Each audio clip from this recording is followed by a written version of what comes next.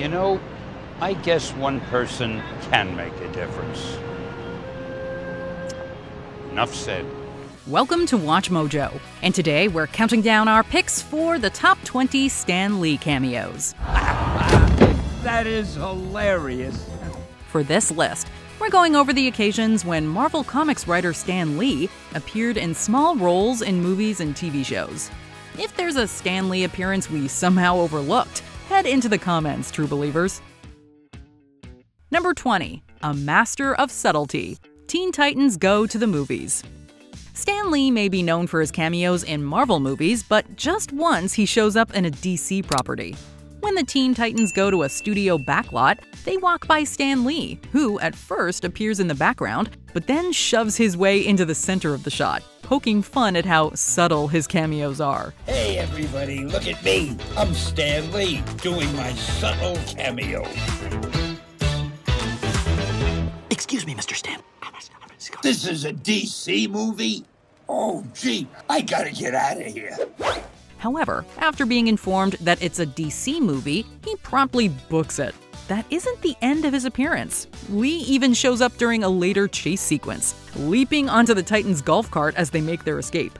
Stan Lee? I'm back. I don't care if it's a DC movie. I love cameos. Not now, Stan Lee!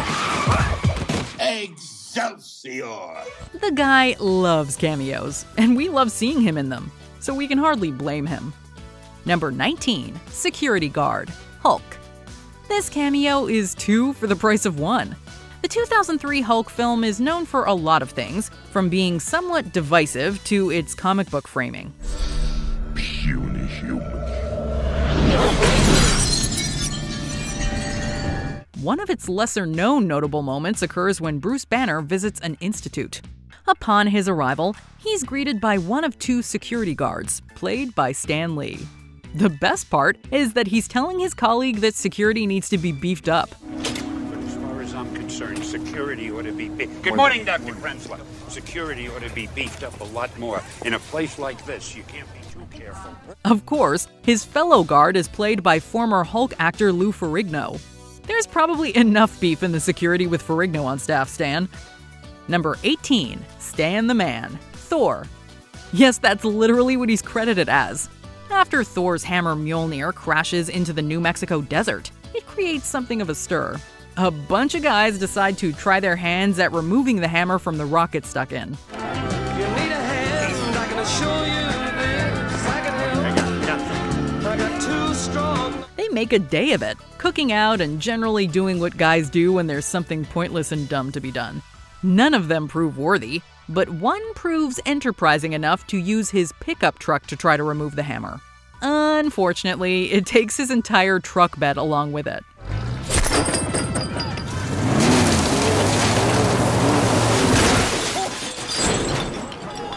Did it work? We feel like Stan the Man could do it if he used his hands. Number 17. Himself, The Big Bang Theory. The protagonists of The Big Bang Theory are huge comic book geeks, so when their local comic store manages to secure a signing by Stan Lee, they're naturally thrilled. However, Sheldon Cooper is devastated since he needs to appear in court on the day in question. Thursday's Stan Lee Day. Now you see what you've done? Because of you, we're all going to miss Stan Lee. Whoa! What do you mean, all? Not only does he miss Lee's signing, he also ends up in jail. To rectify the situation, Sheldon's neighbor Penny takes him to visit Stan in person. However, Sheldon's lack of personal skills leads him to take Stan's sarcastic invitation to come in seriously, leading to a restraining order. Do you think you can just ring my doorbell anytime you want? I mean, why don't you just come on in and watch the Lakers game with me? Well, I'm not much of a sports fan, but thank you. Although Sheldon is weirdly thrilled about receiving it, we're more excited about how well Stan Lee pulls off those Fantastic Four pajamas. Number 16. Shrunken Carman, Ant-Man and the Wasp. Stan Lee has cameoed as some swinging characters who embody the make love not war attitude of the 60s in the MCU. While it was tempting to choose his brief appearance in Avengers Endgame, our pick goes to a cameo that details the end result of the 60s lifestyle. Hey man, make love, not war. During a chase through the streets of San Francisco, Wasp fires her shrinking weapon at her pursuers. She misses them a few times and hits the car of a man played by Stan Lee. His reaction is a perfectly hilarious response to having your car shrink before your eyes. Well, the 60s were fun, but now I'm paying for it. Number 15. Hot Dog Vendor, Phineas and Ferb. Phineas and Ferb Mission Marvel is the Marvel crossover episode of Phineas and Ferb, and it is one of the strangest crossovers to ever happen. Still, it would be weirder if Stan Lee didn't join in on the fun. Lee provides narration for the special, but he also has a cameo role. Stan shows up several times during the story as a New York City hot dog vendor. Hey, Vinny. The usual? Yep, same old, same old. After having his cart stolen by several Marvel villains and Dr. Doofenshmirtz, the purveyor of questionable meats relocates to Danville, only to have his cart shrunk by the same villains. And when the heroes win, it's hot dogs for everyone. Yeah, hot dogs for everyone, baby. Excelsior! Number 14. Husband and Wife, X-Men Apocalypse. This X-Men film may have proven divisive, but Stan Lee's cameos are something most of us love. The titular blue villain of the film, Apocalypse, decides to launch all of the world's nuclear weapons at once. Among those shown reacting to the missiles firing is a man played by Stan Lee. While the cameo isn't as humorous as most others, in this case it's who he's with that makes it so special.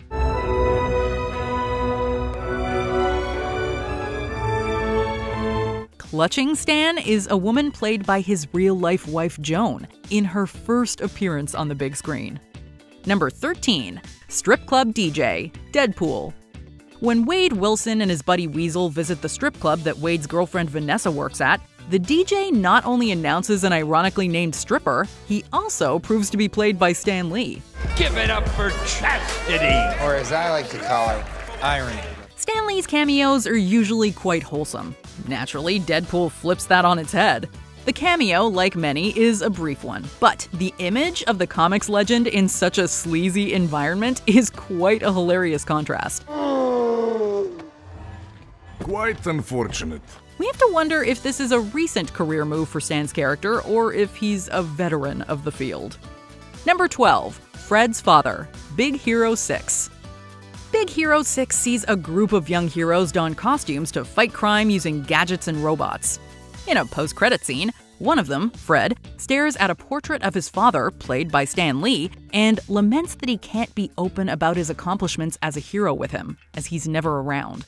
Dad, I just wish I could share my accomplishments with you. Lo and behold, Fred discovers a secret room behind the portrait that indicates his dad is a superhero too.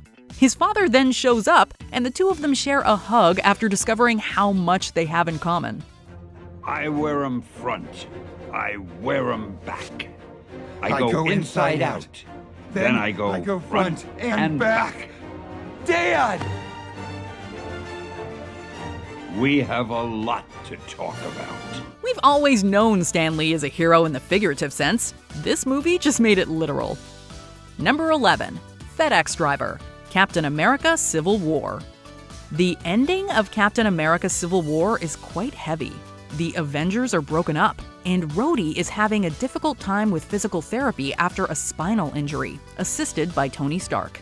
It's just a first pass. Yeah. Give me some feedback. Anything you think of, shock absorption, lateral movement.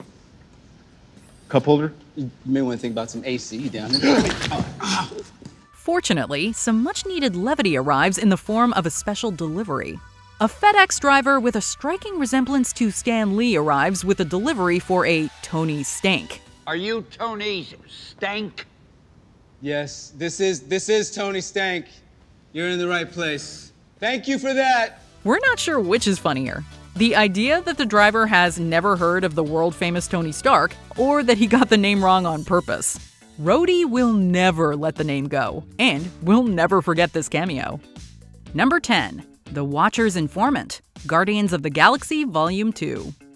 Over the years, many fans of the Marvel Cinematic Universe have speculated that the characters played by Stan Lee are the same person. And this movie confirmed this idea. When Rocket, Groot, and Yondu are flitting through hyperspace, they pass by a group of Watchers listening to a report by this very man. Anyway, before I was so rudely interrupted, at that time, I was a Federal Express man. The informant recalls the time he worked for FedEx. The post-credit scene follows up on this and sees the Watchers abandon the man in the spacesuit, leaving him stranded. Hey, fellas.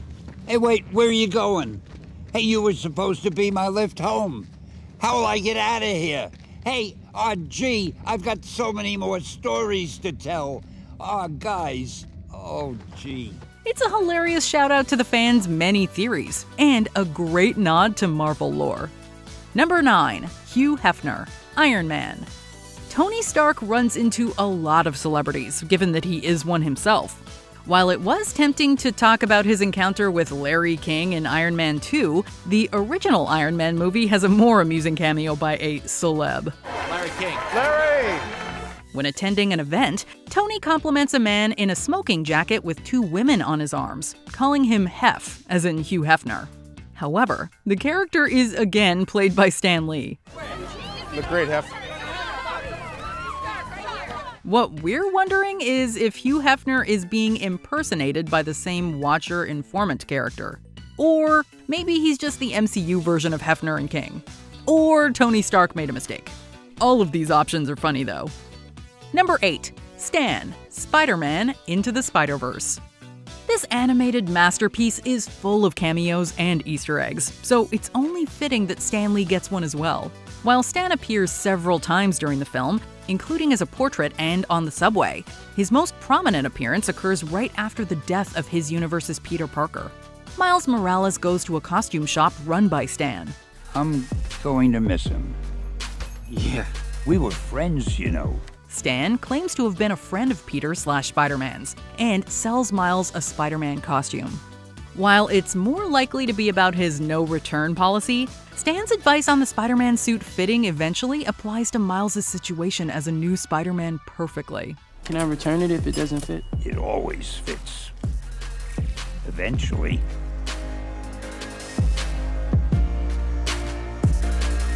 Number 7. Himself, Fantastic Four, Rise of the Silver Surfer. Stan Lee has shown up in both of the 2000's Fantastic Four films, although his appearance as Willie Lumpkin, a character he created in the first Fantastic Four movie, is worth noting. Welcome back to the Baxter, Dr. Richards. I've got the usual for you. Good to have you back, sir. Thanks, Willie. His appearance in Rise of the Silver Surfer is more notable. At Sue and Reed's wedding, Stan Lee shows up and believes that he, Stan Lee, should be on the reception list. Invitation, sir. I should be on that list. Name? Stan Lee. Yeah, nice try, buddy. No, Nice try. really, Nice I'm try. Stan Yeah. Lee. Not only is it wild that Stan Lee exists within this movie's universe, it's also a great callback to a Fantastic Four comic book, in which Lee and Jack Kirby were also turned away from their wedding. Number 6. World War II veteran, Avengers Age of Ultron. The Avengers certainly know how to party. Although their bash in Avengers Tower features plenty of notables, our focus here is for one of the elderly veterans in attendance, no doubt invited by Captain America. Is not meant for mortal men. Neither was Omaha Beach, Blondie. Stop trying to scare us. Come on. All right.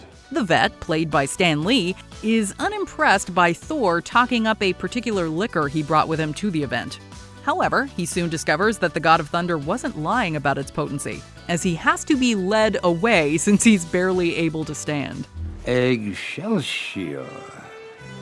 Who would have thought that Stan Lee would be getting drunk on screen with heroes he created? Excelsior indeed. Number 5. Smithsonian Guard, Captain America, the Winter Soldier. Things look pretty dire in Captain America's second solo film. S.H.I.E.L.D. has been infiltrated by Hydra, and Cap's buddy Bucky is a brainwashed killing machine. Bucky? Who the hell is Bucky? It's just Cap, Widow, and Falcon against the world. But Steve Rogers knows about fighting wars, and to do so, he needs the right uniform. specifically his old one from the Smithsonian. When the security guard, played by an all-too-familiar face, discovers it's missing, he has concerns. I am so fired. It's a perfectly timed bit of comedy before the final action-packed battle, and Stan Lee delivers it perfectly. He always lands on his feet, though, so we're not worried about him finding work. Number 4. School Librarian, The Amazing Spider-Man. This version of Peter Parker's first archenemy as Spider-Man is Curt Connors, aka the Lizard. Upon discovering Peter's secret identity, the Lizard goes searching for the wall crawler at school.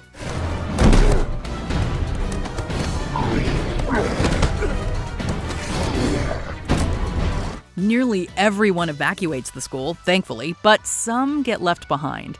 As Spidey and the Lizard brawl through the school library, Stan Lee, as the school's librarian, obliviously goes about his job while listening to music.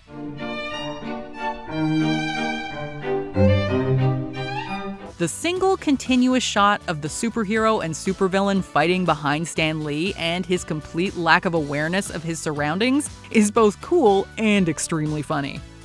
Number 3. Himself, Mallrats. One of Stan Lee's most heartfelt appearances is also one of his longest. What's more, it's one of the few cameos to get a nod in another cameo, as Stan is seen practicing for it in Captain Marvel. Trust me, true believer. Trust me. In this film, he approaches one of the protagonists, Brody. He listens to Brody's woes on romance and many questions on superhero genitals. Stan also claims to have crafted many of his Marvel Comics characters in response to his experiences of heartbreak and regret. A normal guy 1 minute, a rage of emotions the next. Just like me when I thought about what I'd given up. So you created each character as a way to deal with your one big regret. Yeah, the girl that got away. This is soon revealed to have been a speech from a Spider-Man comic that he repurposed to help Brody at the request of his buddy. But regardless of its source, it's still some great advice that really helps Brody pursue the woman he loves. Number 2. Himself, The Simpsons. If this were a list of shows that Stan Lee has cameoed on the most, The Simpsons would easily take the top spot. Stan Lee has appeared in one of the show's famous opening couch gags. He's also acted as a spirit guide and wedding officiant for Springfield's resident comic book guy. Geekly beloved, we're gathered here in the eyes of me, King of the Cameo, Stan Lee, to celebrate the wedding of comic book guy and Kamiko Nakamura. Stan's most notable cameo occurs when he shows up to give a critique on Bart's comic strip. Although he doesn't like it, he still encourages Bart to keep trying. Oh, I don't know. Try everything. Now hold on, comic book guy. This boy's still finding his voice. So you're saying I should keep trying? Absolutely. And if you fail, you can always open a comic book store. However, he also doesn't leave Comic Book Guy's store, running children's toys and even tearing off his shirt under the belief that he's the Hulk. He can't be the Hulk. I'm the Hulk. Oh, please. You couldn't even change into Bill Bixby. Come on, damn it. Change. We like him, whether he's angry or not. Before we continue, be sure to subscribe to our channel and ring the bell to get notified about our latest videos. You have the option to be notified for occasional videos or all of them. If you're on your phone, make sure you go into your settings and switch on notifications. Number 1. Himself, Spider-Man. Before there was a Spider-Verse on the big screen, this 90s cartoon did it first. In the finale of the show, a Spider-Man from the real world brings Peter Parker to meet his maker. Literally. In your reality, I'm a character in fiction? Yep, and I'm an actor who plays you on TV. But there's someone here I knew you had to meet. He's the man who created you for fans all over the world.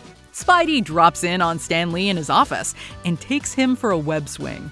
It's inspiring not only for Stan Lee to meet one of his creations, but also for Spider-Man, who sees that his heroism is appreciated after all. I've always wanted to experience real web-slinging. And I've always wanted to be appreciated as a real hero. It seems you've made me into one. Thanks. Hey, don't mention it. Stan also has another on-screen encounter with his wife, who plays Madam Web. It's the ultimate comic fantasy wrapped into a few minutes. And it's wonderful to see someone who inspired so many true believers get his own beliefs confirmed for him. Do you agree with our picks? Check out this other recent clip from WatchMojo. And be sure to subscribe and ring the bell to be notified about our latest videos.